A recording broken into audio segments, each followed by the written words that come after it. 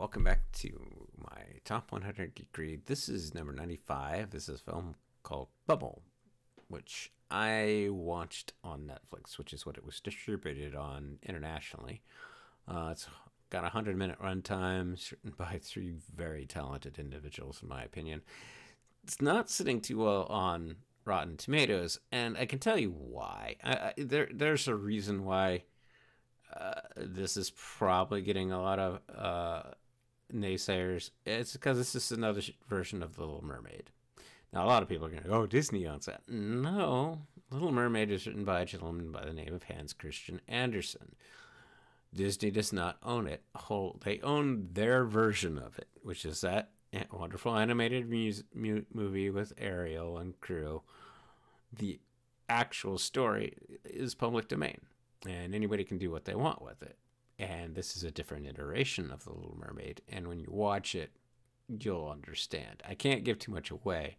It's great. It's sci-fi. It's post-apocalyptic. It's got a setting of gangs. Instead of fighting, they do parkour courses, and they try to take each other out during the parkour, etc.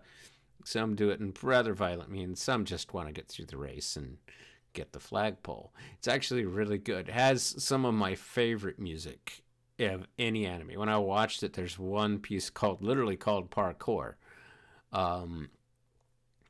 in the movie that just, it's so beautiful.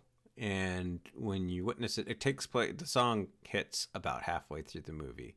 And when you listen to it, you're just like, oh yeah, this is something that this movie hasn't wasted my time.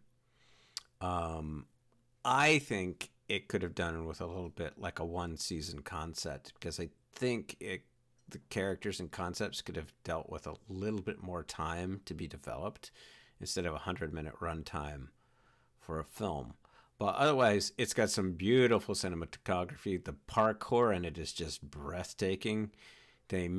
It's not for someone, if you suffer from motion sickness watching movies, I don't recommend it, because you're going to be like, oh, when they're doing the parkour, that's going to drive you nuts.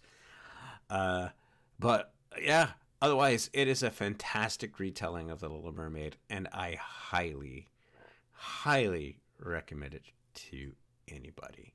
It is on Netflix right now. I don't know if they're going to distribute it in a physical form like they did Carol and Tuesday, which is also on this list somewhere. You'll find out. Otherwise, thank you for watching. This series is actually picking up a little bit of steam, and I am greatly appreciated. All are watching it. Make sure to hit that like button, and if you want, leave me a comment on what you think might be on my list. I only have it on my Discord. If you're on my Discord, you can come by and take a look at it. Otherwise, I'll see you guys in the near future, and thank you for watching. I'll see you soon.